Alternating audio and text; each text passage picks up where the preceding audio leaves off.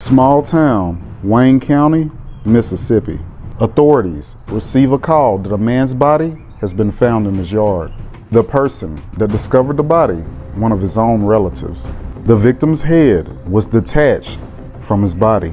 Welcome to Crimes Among Us. According to the county sheriff, Jody Ashley, a very aggressive, large breed dog was found running loose nearby and had to be put down as it turned on deputies.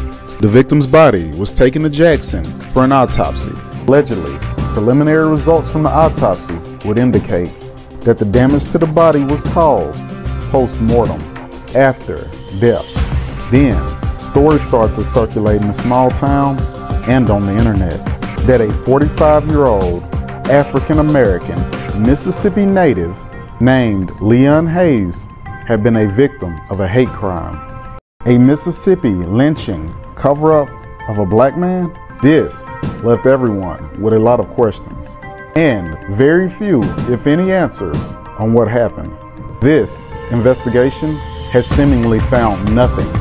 Half-truths, whole lies, or perhaps intimate details continue to circulate as Mississippi searches for answers. Some reports say that white nationalists paraded down the streets after his death. Another report that his death was an unruly accident.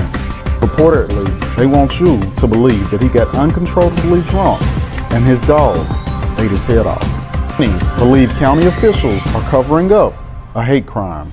With no major stories on the news outlets, no Google reports, and not even one picture of Leon Hayes, who allegedly had his head sawed off his body. Full decapitation for his relations with a white woman. Once this report is over, take a second and Google his name. Not one picture will appear. Search his death and not one truth will appear. Well, we, for the first time, are about to put a face with the name Leon Hayes. The year is 1967. Interracial marriage in the United States becomes fully legal, but not all states were so accepting, especially Mississippi. If you have publicly dated outside of your race, you've probably gotten some really ugly stares and the occasional stick to your own kind with a good old boy police force. Wants you to believe that a ferocious, head-removing dog was on the prowl, but do not fear, they put a bullet in Leon Hayes' dog, and now the investigation is over. They took out the culprit, implying that after the dog surgically removed Leon's head, he also skinned his head. This is a talented pup. Leon Hayes is your child, your brother, your uncle, your father. We are Leon. We deserve justice.